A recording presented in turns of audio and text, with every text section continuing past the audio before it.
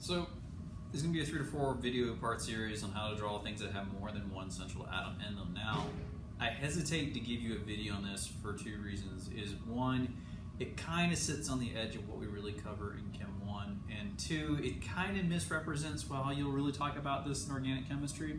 So let's do the full disclosure and definition videos first, and then we'll talk about how to actually draw these structures. So in terms of the full disclosure, I'm going to show you how to draw molecules with more than one central atom, and we'll talk about how organic formulas are used to articulate backbones and all the different things that go into it. The reality is that most people don't do what we're doing in this video. They start with what we're doing and then they just kind of memorize what the answer is supposed to be based on the functional group. It's kind of like calculus. There's a way to take a derivative by taking the limit as the step gets really small, but nobody actually does it. People just memorize what the derivatives are. They don't take the limit as delta goes to 0.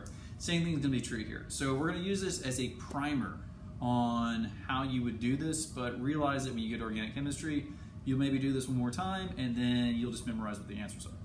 So let's talk about drawing more than one central atom. Now, organic chemists kind of realized a long time ago that if we look at a chemical formula like C5H14, formula for pentane, this is not a particularly useful chemical formula because it doesn't really tell you anything about the structure of the molecule. There's lots of different ways to connect C5H4. So when organic chemists write molecular formulas, this is a molecular formula, we can write it two ways. One, we can write it in a condensed form where we only see the number of atoms and hydrogens. And in Chem 1, this is what you're most used to seeing. In organic, what they do is they take the chemical formula and they write it out with two things emphasized. The first are what are called the functional groups. So C5H14 is really CH3, CH2, CH2, CH2, CH3. A functional group is a central atom and its periphery atoms that basically always have the same structure and they have a particular property associated with them. So when we have these CH2 groups, this functional group is called an alkane group. You have carbon connected to hydrogen. Now, we can have other functional groups, alcohols, OHs. So if you see an OH in this chain, that's a functional group. We can have carbonyls, carbon double bond to oxygen, C double bond to O. That's a functional group. Amines, C NH2 groups, amines, NH groups. There's lots of different combinations. Those are all outside the scope of this class.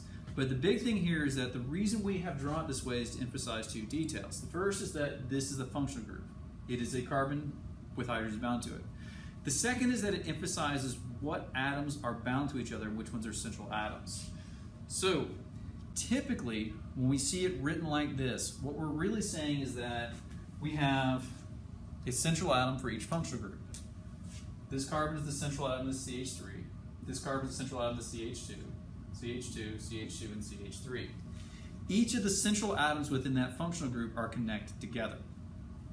Now, the carbons that are connected to more than one atom that's also a central atom, so this is a central, this is a central, this is a central, are called bridging atoms.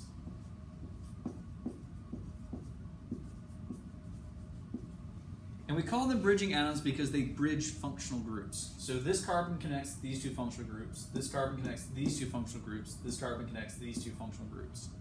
A bridging atom will also make up what's called the backbone of the molecule. So the backbone is a series of atoms, central atoms that are all connected to each other.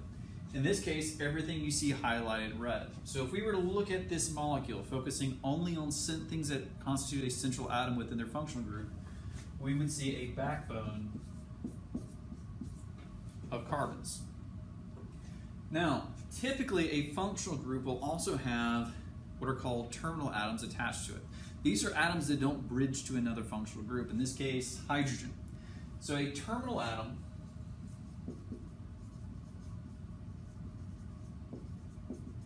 is typically an atom that only forms one bond, in this case, hydrogen and fluorine.